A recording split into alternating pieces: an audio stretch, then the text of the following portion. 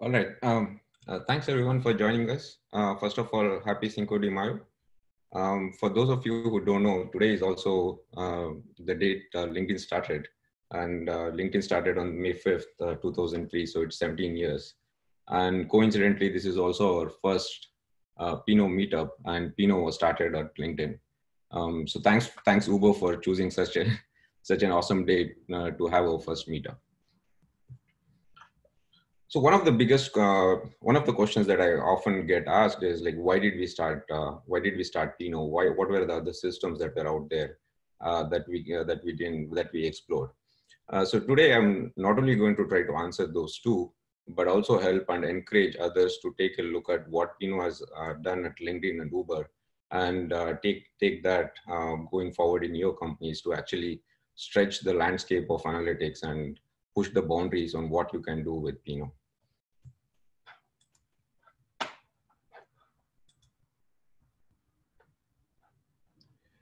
A little bit about, oops.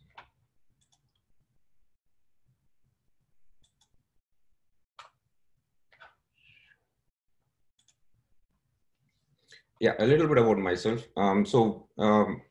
A decade and a half back, I kind of got into this distributed systems. And one of the key things that got me into this was this quote from Leslie Lamport, where he basically says the distributed system is one where the failure of one computer that you didn't really know existed kind of renders your system completely unusable.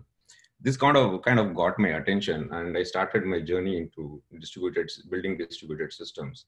And over the last 10 years, I've built Espresso, Apache Helix, Apache Pinot, and Third Eye. And I hope I can get to build many more like this. Before answering why we built Pinot, I will kind of start my story with where we are at LinkedIn and go back into why we actually decided to build Pinot.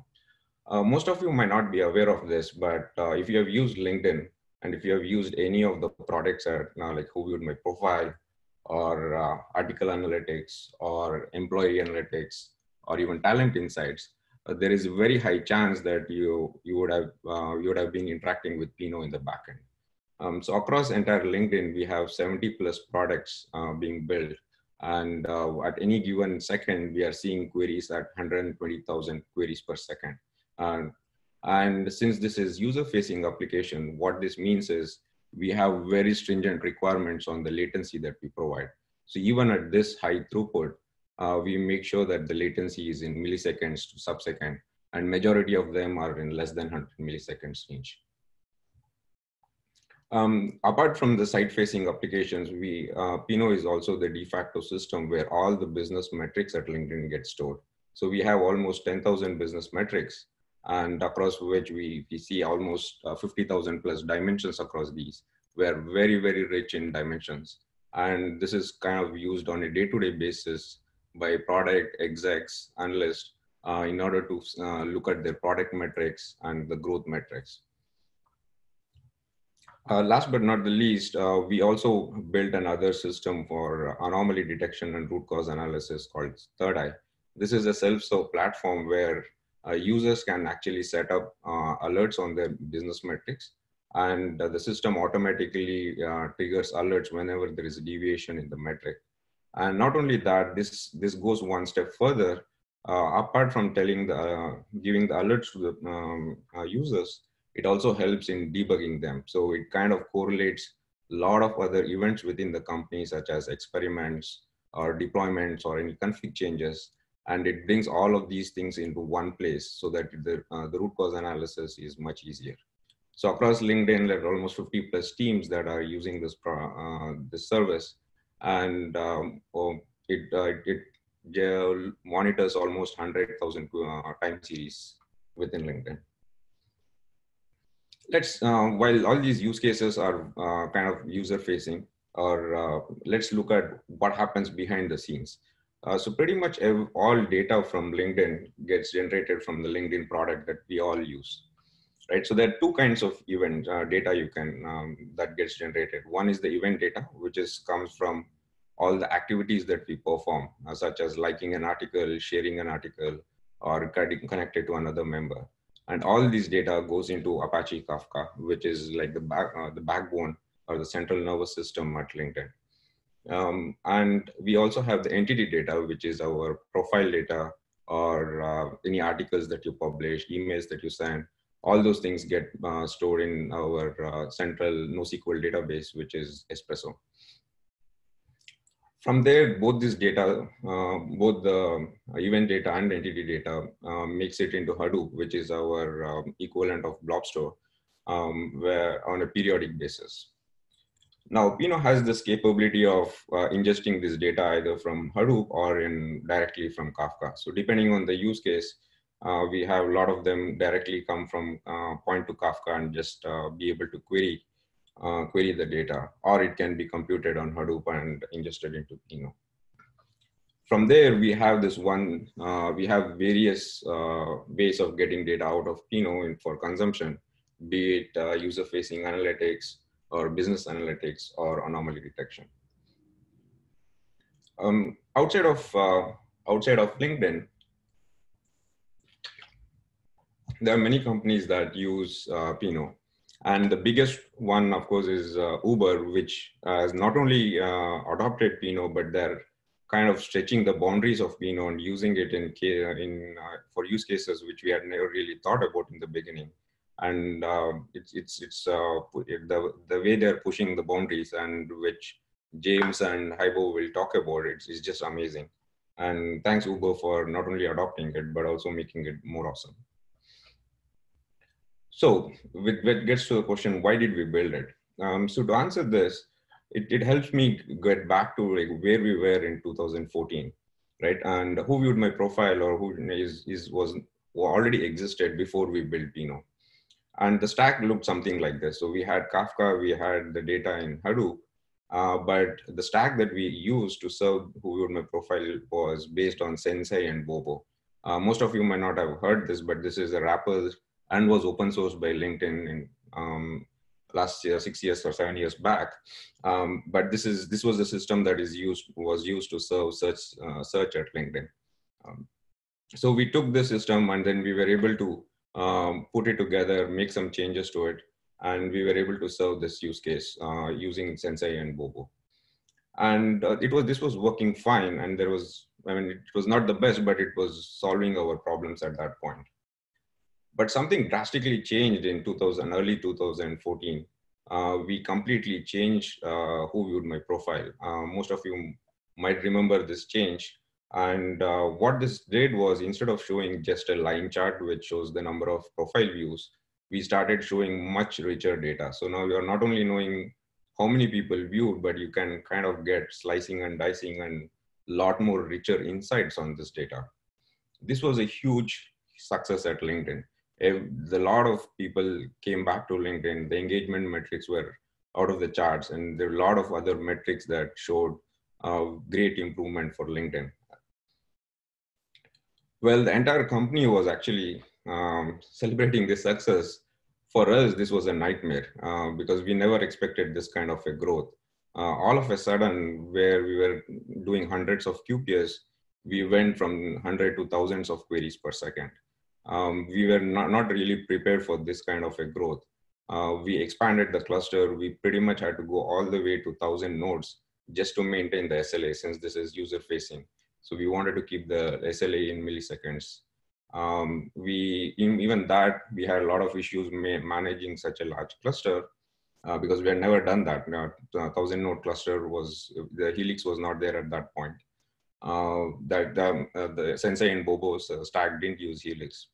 And we had to break up this cluster into multiple shards, and then the application team had to shard it based on member ID. There's not a single thing that we haven't tried to keep this cluster up and running. And we were all in code hello for a long time. And I'll let out a secret here. To be honest, most of us just wanted to kill this product and just go back to the batch mode. This is too much for us to deal with. Luckily, the management had a very different idea about this, which is one of the key amazing things about LinkedIn. And what they told us, like, hey, why don't you figure out a solution for this? because these metrics are amazing what we are seeing because of this product. And this, if we can build a very good solution that can handle this kind of throughput and still maintain low latency and still be efficient, it is going to be a game changer for us. It's going to change a lot of things. We can build many more products. And this is where we began our journey. We said, let's go back to the drawing board, like figure out what exactly caused this issue, right? And we found like there were three main things that kind of got us to this state. The first one was, we took a search system. This was not really made for analytics. And most of you might be aware of this, that search systems are mainly rely on inverted index. But the key difference there is once they do the filtering, they get the documents. They don't have to scan all the matching documents. At most, they have to get the top 100 or top 20. But that's not the case in analytics, because once you find the matching, you have to scan all of them, and you have to basically aggregate them, right? So you cannot stop processing based on a timeout. And not only that, since it was so heavily relying on the inverted index, the query plan was also very fixed. So that means all the code has to first look at the inverted index before the query processing even began. And we looked at other systems. I mean, Sensei was what we were using, and Elasticsearch, Druid, they all had the similar architecture where inverted index was a requirement. And that was what the queries started working on. So the first thing that we tried to do here was, we said like, yes, there are some good components in this, but they're all tightly coupled. So we went back to the first principles and we said like, can we break this complex system into smaller pieces and then be able to assemble this on the fly based on the query? That's kind of where we went and completely re-architected Pinot. So what we did here was break the system into three different phases, right? The storage, filter, and the post filter. And we took the existing code and we also said that, hey, can we rewrite this completely and then break it up into different pieces? And columnar store, as we all know, is one of the most important things for analytics. So we picked that. We picked the byte encoding that was already there, inverted index, and the scan. So this was the typical stack, but we kind of modularized it and then broke it up into different pieces. And on top of that, we added a bunch of capabilities into Pinot. So on the storage layer, we went from byte encoding to bit encoding and run length encoding. And then we added scan based for filtering, sorted index. So we had a lot of different techniques, which we knew were going to help us in the query performance. Now, this was not sufficient for us because yes, you can have all these techniques, but the key thing that is very different from in Pinot is we have this flexible query planning layer. So what it means is we can pick and choose what we want to use on a per query basis by looking at the segment metadata and the query. So there is no fixed plan anymore, right? So this is one key thing to note here is this is different from the traditional planning, which is taking the logical query and then optimizing it. But in Pinot, we are optimizing the physical plan at every segment. I cannot talk about all the different techniques here, but I'll quickly talk about the sorted index because this is one of the most important things and gave us a lot of performance boost. There's not much, nothing new here in terms of the sorted index. This is a very, very old technique where before even inverted index came into existence, where sorting was actually people realized sorting the data is much better than trying to use inverted index. So we took the same technique and then we automatically do the sorting within Pinot, which gives us very good compression and spatial locality. You can see the difference from the performance where with inverted index and sorted index. This is kind of counterintuitive. Even it was counterintuitive for us, but the data showed that sorted index is much better. The second one is the starter index. This by itself is a pretty deep topic, but one key thing that I want to focus on here is you have this concept of keeping the data raw and doing the aggregation on the fly, versus computing the aggregation, all the aggregations upfront. So we call it pre-cubing in the standard database terminology. So what Pinot does is kind of a in-between thing. So it has this capability of being from going from one extreme to other, depending on what kind of latency that you're looking for. So you can say that I don't want to scan anything. I want the answer to come, just scan one record. So you can set the threshold as t equals 1. Or if it is infinity, it just acts as like querying, computing the aggregations on the fly. So this we had this amazing thing where you can control your latency and also be able to trade off based on space. So this is kind of the what we see. You can actually go from what we could go up only up to 10 QPS in particular scenarios. We can actually go up to hundreds of queries per second with Startree. So let's go back and see what we accomplished by doing all these things. So at 2014, when we had this use case, we had 1,000 nodes and we had 1,500 queries per second. And at that point, LinkedIn had around close to 200 million members. And fast forward today, we have just 75 nodes serving this use case. And not only that, now the queries have gone up to 5,000 queries per second. And LinkedIn is almost approaching like 700 million members. And this is the kind of improvement that we saw by kind of completely rewriting everything and then adding more components and building this flexible query planning layer within Pinot, right? And the best part of this is we achieved all these things, and the Who Viewed My Profile use case actually runs without inverted index, right? And then there is absolutely no caching that is required, which means every time you look at your Who Viewed My Profile page, it's actually making a query to Pinot. And overall, you can see like it's a 45x improvement from where we started. At a very high level, we did some comparison with Druid, which is the closest system to Pinot. And what you can see here is it's very obvious from the graphs on the right side that while Druid does well in the initial stages, as the throughput increases, it kind of shoots up. This is kind of what we saw in 2014 as well when we were using the search-based systems, which was Sensei and Bobo. And even on the other side, if you look at it, we ran 5,000 queries, which is in single-threaded. That means one after the other. This was not throughput-based. So to run these queries, Pinot kind of took 11 minutes, whereas Druid took 24 minutes. By looking at individual queries, is like 84 to 136 milliseconds. You may not see that as a big difference, but from a cost to serve perspective, this is huge because you can now serve a lot more queries with the same set of hardware with Pinot than with Druid.